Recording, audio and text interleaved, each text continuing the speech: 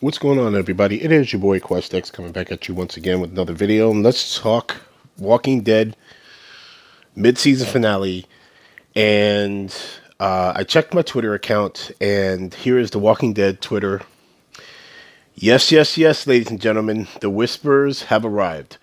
I'm almost positive now that we will see one, if not many, Whispers in this episode.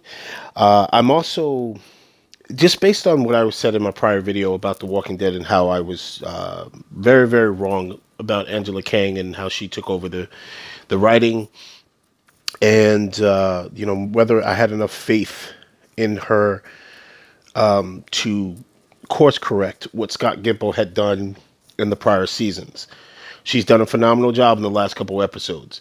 I told you guys that I'm really digging the horror theme of this season, rightfully so, preparing us for the Whisper War. And yeah, I think, okay, so we know that from the trailer, we're going to see, I believe that most of the episode is going to take place in the field. We've seen some of the previews where you see Jesus, Daryl, and others are pretty much, and Aaron are pretty much watching this herd, and they are saying how the herd just doesn't seem like a normal herd. Obviously, spoiler alert for those who read the comic books, for those who knows what's coming. Clearly, it's the Whispers. It's not just an ordinary. They are dead walkers there, but I want to think, or I want to assume that a majority of them are Whispers, and we know that. There's from many of the stills that have been released, we see Jesus, we see Aaron, and we see Daryl along with Dog. How original. They named the dog Dog. But isn't that just like Daryl? So we see them in the field. I'm going to go ahead and I'm going to take an assumption here. I think we're going to lose two people tomorrow night. I know that I'm not going to spoil it for a lot of people. You can just go to the Spoiling Dead fan page and see.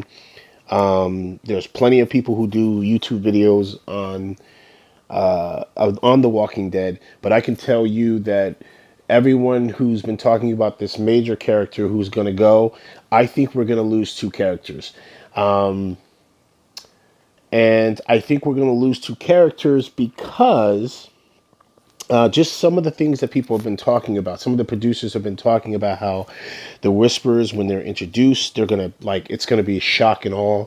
It's going to have people's mouths open. People are going to be terrified. I think I had read one quote where someone said that it's going to be more like the Red Wedding. Okay? The Red Wedding, the entrance of Alpha, the leader of, I'm telling you guys, I'm thinking tomorrow is going to be a very brutal and very scary night. And it's something that I think that this will be the test of Angela Kang. Can she reel in those fans that walked away? Okay. Because like myself, I didn't give it a chance. I basically walked away after Rick left the show, after Rick Grimes' character is effectively gone from the show in the series. And, by chance, I ended up sitting up there saying, hey, let me give it another shot. And, I lost a bet. Can she create such a buzz with this mid-season finale that she basically brings more people when they go off from their break? Because as we know, The Walking Dead always goes away for a break, comes back in February. And I'm not going to lie, man. I'm excited because these villains, either other than the governor, are the ones that I've been waiting for a very long time. So let me know what you guys think in the comment section. Again, like I said, I'm not going to give it away. Everyone has talked about this one character who, on the Spoiling Dead page, fan page, it's been, I guess, pseudo confirmed. We don't know this, but there will be a major death tomorrow night. And I'm just going to tell you, I'm not going to tell you who, because that's not what I do here on my channel. I'm going to tell you it is somebody who is in that field fighting.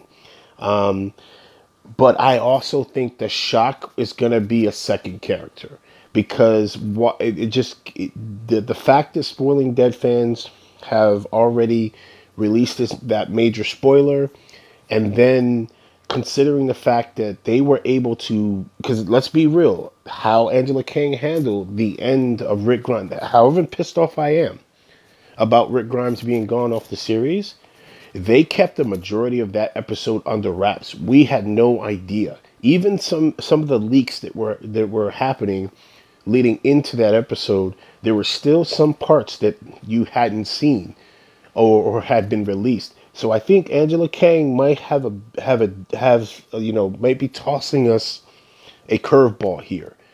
So let me know what you guys think in the comment section below. Are you excited about The Walking Dead Midseason finale tomorrow? I know I am. And like I said, shit. These are the villains, guys, that I've been waiting for. It's your boy Quest X. I'm out.